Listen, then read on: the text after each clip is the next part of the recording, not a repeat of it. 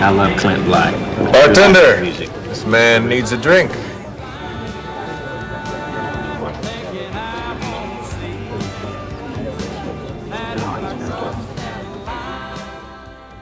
There's gonna be a guy coming here looking for McKenzie. His name is Alex Masters. Oh, sure, I know him.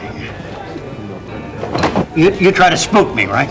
His mind's been messed with by experts. I'm telling you, it's gonna cost me a bundle to replace those tires. If I ever catch that damn son of a you-know-what who slash them, I swear to God. Hey, why don't you just report it to Chief Jelka? You're right. That and 50 cents will get me a lousy cup of coffee. Say, listen, Trucker McKenzie called. Wanted to know if you were all right. You leave a number?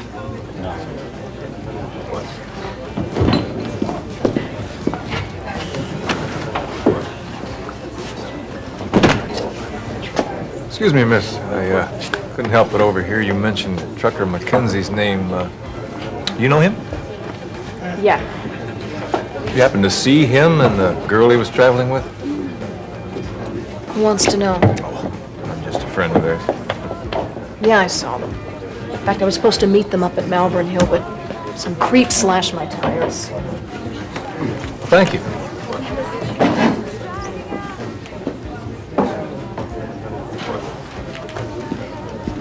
Look, give me a shot. In fact, make it a double. You're drinking faster than usual, Jake. Well, what the hell? You get a triple. Hey. Luke's right. You've had enough. Surely there's something you'd like to hear, sweetie. But again, then you gotta remember that you have somebody. Hey.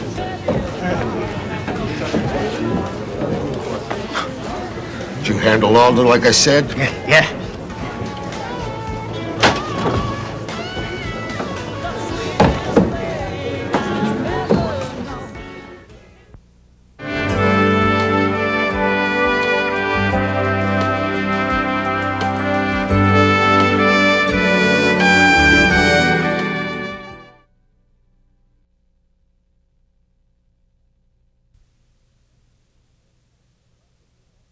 The pressures of network television, New York City, then LA, now back to New York.